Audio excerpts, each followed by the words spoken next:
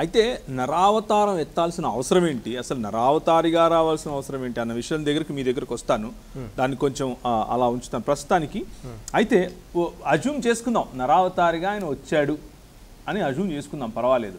కానీ రాలేదు, ఆయన వచ్చింది ఏమీ లేదు, ఆయన వచ్చి చేసింది ఏమీ లేదు. అసలు అదంతా కూడా అభూత కల్పన, కేవలము కల్పితమైనటువంటి ఒక మైథాలజీ, లేకపోతే ఒక మనసులో నుంచి పుట్టినటువంటి ఒక కథ అని అంటే దానికి సమాధానం ఏంటి అనిల్ గారు? సార్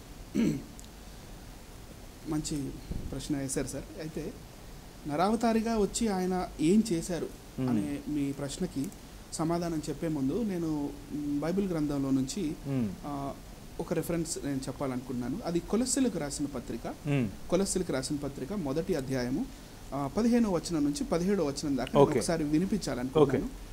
ఆయన పుట్టిన తర్వాత శరీరధారి అయి వచ్చిన తర్వాత ఆయన ఏం చేశారు అనేది మనం సెకండరీ, కానీ ప్రైమరీ విషయం ఏం జరిగింది అనేది ఇక్కడ మనకి క్లియర్గా తెలుస్తుంది. ఆయన అదృశ్య దేవుని స్వరూపి అయి సర్వ సృష్టికి ఆది సంభూతుడై ఉన్నాడు. ద ఫస్ట్ బార్న్, మొట్టమొదటి, అంటే మొదటగా పుట్టాడా, సృష్టికి మొదటిగా పుట్టినవాడా? ఎస్, ఆది సంభూతుడు అని చెప్తున్నాను. తర్వాత దాన్ని మళ్ళీ ఎక్స్ప్లెనేషన్ చెప్తూ, ఏలయనగా ఆకాశమందున్నవియు భూమి అందున్నవియు దృశ్యమైనవి గాను అదృశ్యమైనవి గాని అవి సింహాసనములైనను ప్రభుత్వములైనను ప్రధానులైనను అధికారులైనను సర్వమును ఆయన యందు సృజింపబడెను. సర్వమును ఆయన ద్వారాను ఆయన బట్టి సృజింపబడెను. ఆయన అన్నిటికంటే ముందుగా ఉన్నవాడు, ఆయనే సమస్తమునకు ఆధారభూతుడు. సృష్టి కన్నా ముందుటి నుంచే ఉన్న ఆ డివినిటీ ఏదైతే ఉందో మళ్ళీ పుట్టడం ఏంటి? మీరు ఇందాక అడిగిన దాన్ని రిఫర్ చేస్తూ నేను ఏం చెప్తున్నానంటే, ఆయన నిరాకారుడైన దేవుడికి ఆది సంభూతుడై ఉన్నాడు కాబట్టి ఆయన ఈ భూమి ఈ సర్వ సృష్టిలో కలిగినదంతా ఆయన వల్లే కలిగింది. ఆయన మానవ శరీరంలో మళ్ళీ ఎందుకు రావాల్సి వచ్చింది అనేది నెక్స్ట్ టాపిక్, మళ్ళీ నేను అక్కడికి వస్తాను. ఇప్పుడు మీరు నన్ను అడిగింది ఏంటంటే, మరి యేసుక్రీస్తు వచ్చి చేసినది ఏముంది తర్వాత, అసలు ఆయన వచ్చాడా అనే ప్రశ్న. సార్ వచ్చాడా అనే ఆ డౌటే ఒక కొంచెం నాకు ఎందుకో సారీ టు సే అది నాకు కొంచెం హాస్యాస్పదంగా ఉంటుంది. ఎందుకు అంటే చాలా కథలు ఉన్నాయి కదా, ఇప్పుడు రాముడు వచ్చాడా అని అంటే హాస్యాస్పదంగా ఉండే అవకాశం ఏముంది దాంట్లో? దానికి సమాధానం చెప్పాలి. అవును వచ్చాడు అని అంటే ఫలానా ఎవిడెన్సెస్ ఉందని చెప్పాలి. కృష్ణుడు వచ్చాడు, అసలు కృష్ణుడు పుట్టాడా అని అంటే ఏమున్నాయి, ఏమీ లేవు కదా అని అంటే ఏమి లేవు అన్నట్లే ఉండాలి. సో అలాగే క్రీస్తు వచ్చాడా అని అంటే సమాధానం చెప్పుకోవాలిగా మీరు. యేసుక్రీస్తుకి చారిత్రక ఆధారాలే కాకుండా పురావస్తు ఆధారాలు కూడా ఉన్నాయి సార్. యేసుక్రీస్తుకి చారిత్రక ఆధారాలు అంటే, ఫర్ ఎగ్జాంపుల్ మనం చారిత్రక ఆధారాలు అనుకుంటే, చారిత్రకంగా ఉన్న ఆధారాలు చరిత్రకారుడు మొట్టమొదట నేను ఏం చెప్తానంటే, కొత్త నిబంధన కాలంలో లూకా గారు, మన సెయింట్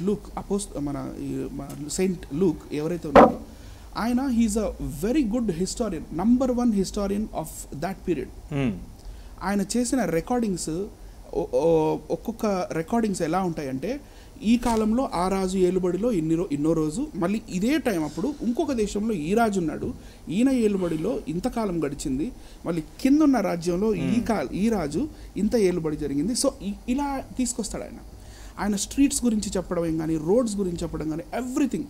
సో ఆ సమయంలో ఉన్న నంబర్ 1 హిస్టారియన్, చరిత్రకారుడు లూకా గారు.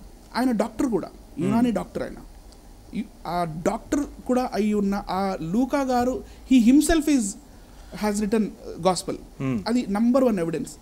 నంబర్ 2 ఫ్లావియస్ జోసెఫస్ అనే మొదటి శతాబ్దంకి చెందిన ఆ చరిత్రకారుడు యేసుక్రీస్తు గురించి రాయడం అనేది అది మనకు కనపడుతుంది. అది మళ్ళీ నాన్ క్రిస్టియన్ రైటింగ్, అది క్రిస్టియన్స్కి ఎలాంటి సంబంధం లేదు. అంతకన్నా ముందు మనం ఈ ఫ్లావియస్ జోసెఫస్ అనే అతను ఎవరు అనేది ఒక 2 ముక్కల్లో నేను చెప్పేస్తాను.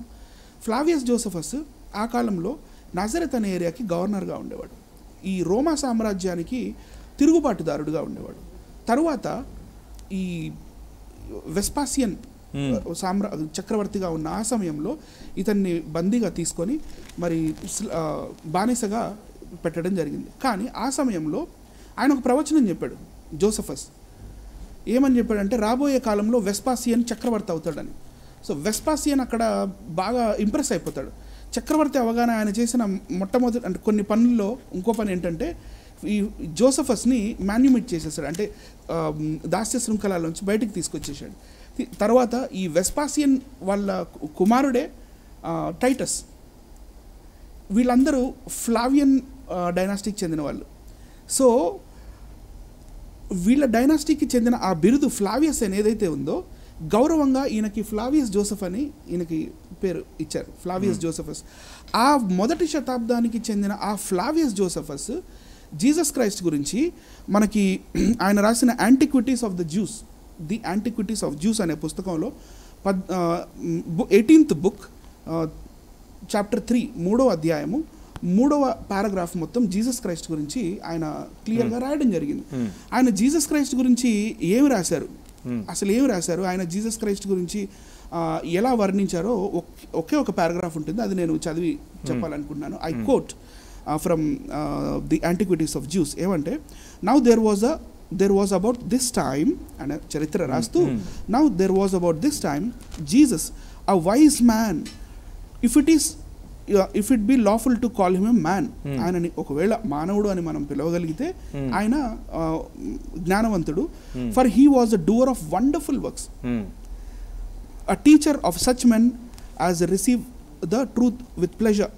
He drew over to him both many of the Jews and many of the Gentiles. He was the Christ. బోల్డ్గా చెప్తున్నాడు, he was the Christ అని చెప్తున్నాడు అక్కడ ఫ్లావియస్ జోసెఫస్. ఈయనే క్రీస్తు. And when Pilate, at the suggestion of the principal men amongst us, had condemned him to the cross, those that loved him at the first did not forsake him, for he appeared to them alive again the third day, as the divine prophets had foretold these and 10,000 other wonderful things concerning him. ఏం చెప్తున్నారంటే ఎన్నో amazing works Jesus చేశారు ఈ భూమి మీద ఉన్నప్పుడు, ఎన్నో wonderful things చేశారు. అలాగే ఆయన కొన్ని వేల కార్యాలు ఈయన చేశారు. మరి మా పితరులు అయిన వారు ఏదైతే మా ప్రాఫిట్స్, మా ప్రవక్తలు ముందే ఆయన గురించి రాసి పెట్టారో అది ఈయన గురించే రాశాడు అనే విధంగా కూడా మనకి కనపడుతుంది. సో ఇంత సూపర్బ్ టెస్టిమనీ మనకి ఒక హిస్టారియన్ చెప్తున్నాడు, that to a non Christian, he's ఎ లేవైట్. తర్వాత ఇంకా మనం ముందుకు వచ్చేస్తే James, the brother of Jesus, James గురించి కూడా మాట్లాడతాడు. జేమ్స్ గురించి మాట్లాడుతూ ఏమంటాడంటే, James brother of the one who is believed to be Christ. క్రీస్తు అని అందరం నమ్ముతున్నాం కదా, ఆ క్రీస్తుకి తమ్ముడుగా ఉన్న ఈ జేమ్స్ అని, ఆ జేమ్స్ గురించి book number 20 chapter 200లో the antiquities of juice అనే పుస్తకంలో ఈ ఫ్లావియస్ జోసెఫస్ రాయటం జరిగింది. జీసస్ క్రైస్ట్ గురించి ఒకే ఒక్క పారాగ్రాఫ్ రాశారు ఇతను అని అంటారు. జీసస్ క్రైస్ట్ గురించి ఒకే ఒక్క పారాగ్రాఫ్ రాశారు అని అంటే, ఆ కాలంలో క్రైస్తవ్యంపై మరి ఆ కాలం నుంచే దాడులు మొదలయ్యాయండి. జీసస్ క్రైస్ట్ గురించి రాయకుండా ఆయన స్కిప్ చేయలేడు, ఎందుకంటే ఆయన ఒక అథెంటిక్ హిస్టారియన్ కాబట్టి. ఎందుకంటే జీసస్ క్రైస్ట్ చనిపోయి 3వ దినాన లెగిసి తర్వాత మళ్ళీ ఆరోహణం అయిపోయిన తర్వాత ఈ ఎంతమంది అయితే క్రైస్తవులు ఉన్నారో వాళ్ళందరినీ కూడా మెన్షన్ చేయాలి కదా హిస్టరీ రాస్తున్నప్పుడు. జీసస్ క్రైస్ట్ గురించి అసలు ఆయన ఎవరో తెలియకుండా, ఆయన గురించి రాయకుండా డైరెక్ట్గా క్రైస్తవుల గురించి రాస్తే హిస్టరీ అనేది ప్రజలకు అర్థం కాదు. కాబట్టి he has to write about Jesus. ఆ టైంలో రోమా ఈ సామ్రాజ్యం, ఈ రోమా చక్రవర్తులు క్రిస్టియన్స్కి యాంటీగా ఉన్నారు. ఎంత యాంటీగా ఉన్నారంటే, నిరో చక్రవర్తి మనకు అపోస్తుల కార్యంలో దొరుకుతాడు.